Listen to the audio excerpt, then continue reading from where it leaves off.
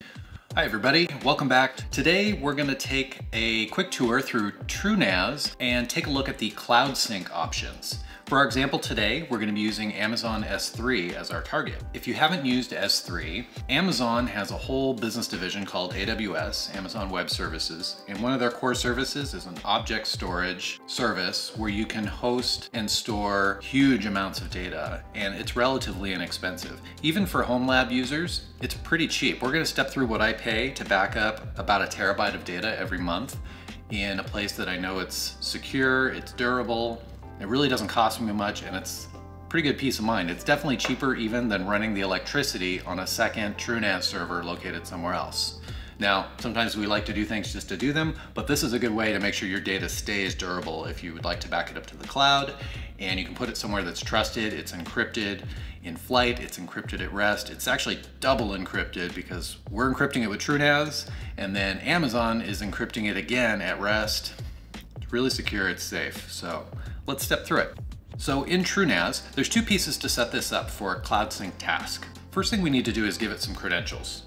So if you go to System, scroll down to Cloud Credentials, and you're gonna add in a new cloud credential. You give it a name and you'll choose the provider.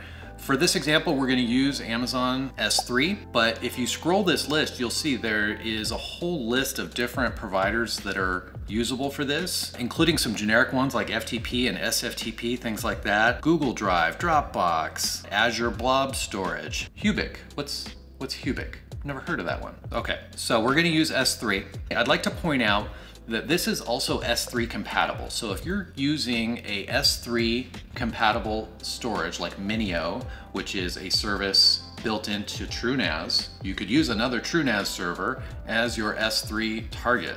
So you can host your own S3 service if you wanted to. You use this same plugin for that.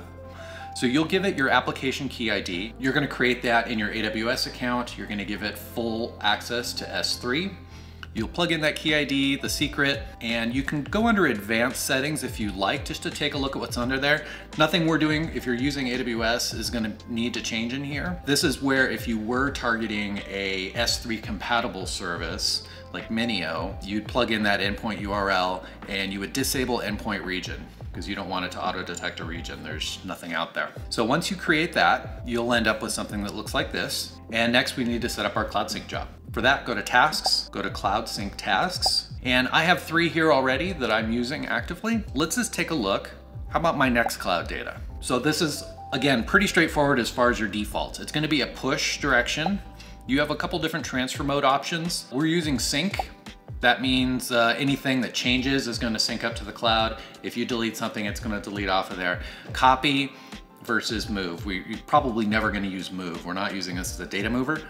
Copy could be good too, though. That means you're going to copy stuff up there, but things that are deleted are not going to get deleted on the target. That might be a use case depending on what you're doing. I prefer sync for my use case. You'll of course give it the path on your local TrueNAS server. And then for the remote side, you'll choose your S3 storage. You'll have a bucket on the target side, and it'll find that since you've given it credentials to AWS, it'll find your bucket, and you do need to give it a subfolder. It won't let you write straight to the root, and that's okay. That's pretty good for organization anyway. Finally, you're going to set a schedule. So this is a cron job, time of day. You'll probably run this once a day. You can run it more often if you like. You'll enable it. I also recommend you make sure you're taking a snapshot. So this is going to give you that ZFS snapshot point in time, so you know your file system is consistent when it starts doing that job, because that job could take a while. And then encryption. This is important too. Give it AES 256. You want to do remote encryption, file name encryption. Go ahead and give it a encryption password and a salt. So that's sort of like a password, but not really. Salting, the way hashing works. You can also throttle it if you'd like. If you want to make sure that it doesn't just kill your upstream on your internet, sometimes that's good too. You'd rather it run for a few days than to just destroy your outbound bandwidth for a couple hours. That's my preference.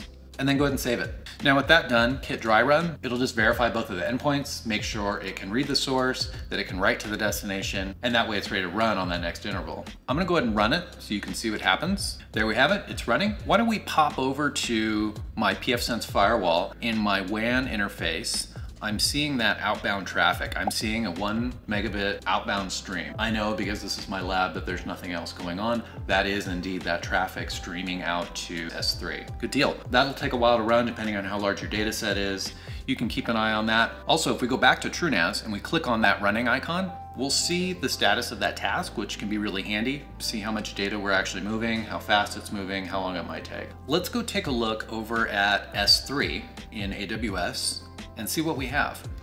Now, I've got a couple things that I'm synchronizing already. If you check this box on the left side here and go to Actions and say Calculate Total Size, this is gonna read those S3 buckets to see how much data is in them. Once that's done calculating, we can see, for me, I have just under 1 terabyte that I'm storing in S3. Now, what is that costing me? That's always gonna be the big question with cloud services, concern that you're gonna get a huge bill. Well, let's take a look at the cost management. It's definitely worthwhile to get familiar with the Cost Explorer if you're doing a lot of things in AWS. I've gone in here, I've filtered my cost by month and just the S3 service.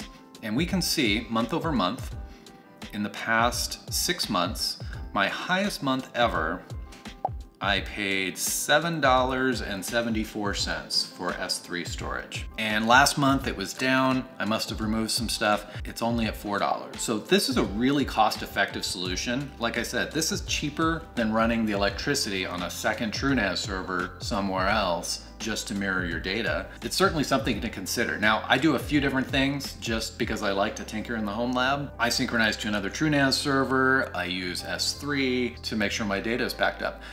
But guys, this is a really good way to back up your data with a really cost-effective, durable storage method.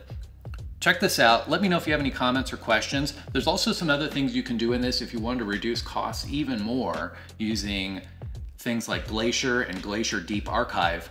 But there's some gotchas with that. So I hope you found this valuable. Cloud sync using AWS S3 as your encrypted target, very cost effective, and give you that peace of mind that your data is backed up and secure. Thanks for watching. If you found this valuable, give me a thumbs up. If you're not already, please subscribe, hit that notification bell, and I'll see you in the next one. Thanks for watching.